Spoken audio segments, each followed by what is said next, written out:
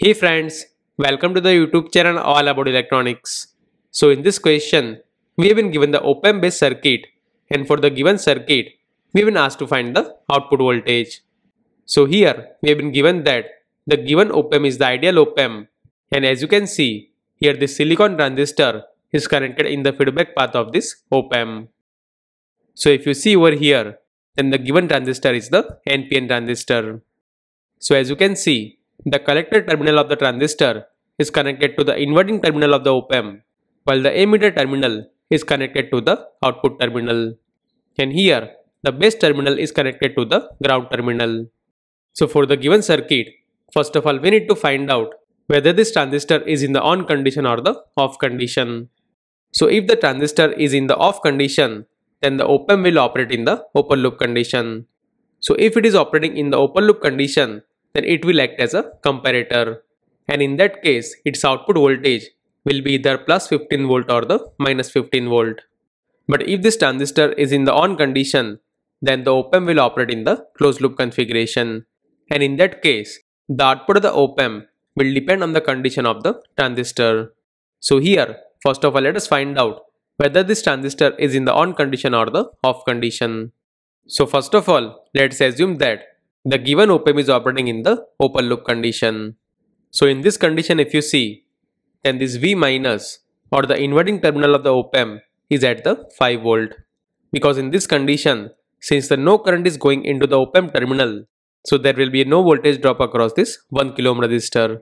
And because of that, the voltage at this node will be equal to 5 volt.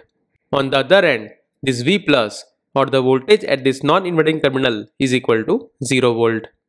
So in this condition if you see, then this V minus is greater than V plus, and therefore the output of the op-amp or this V out is equal to minus V set, or in this condition that is equal to minus 15 volt. That means if the op-amp is operating in the open loop configuration, then this V out will be equal to minus 15 volt. So if the output of the op-amp is at the minus 15 volt, then let's see what will happen to the transistor. So now we know that this VB is at the 0 volt, and this terminal is the emitter terminal. So we can say that in this condition, this base voltage is at the 0 volt, while the emitter voltage is at the minus 15 volt.